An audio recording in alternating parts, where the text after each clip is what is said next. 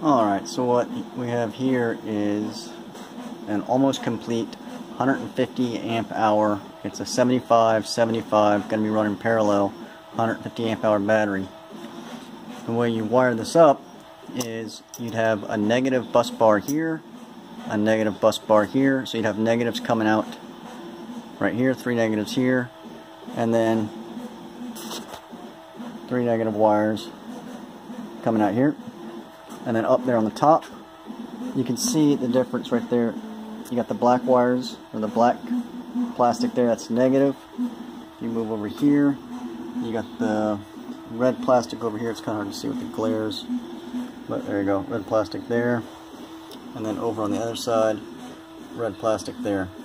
So that's your 3 of your positives right there. 3 positives are right there. So you'd have your positives coming out there and your positives coming out there. And then the BMS box is going to be inside here. And that you're going to be able to put wherever you want. There are places to mount it to the side right here. There's 4 screw holes. So you can screw it to the side of the BM there. You can move these apart and stick it in the center. You can put it on the outside. Putting it here, it looks like you got enough room for your wires to come out if they come straight out. But if they're going to come out at an angle, you may hit here.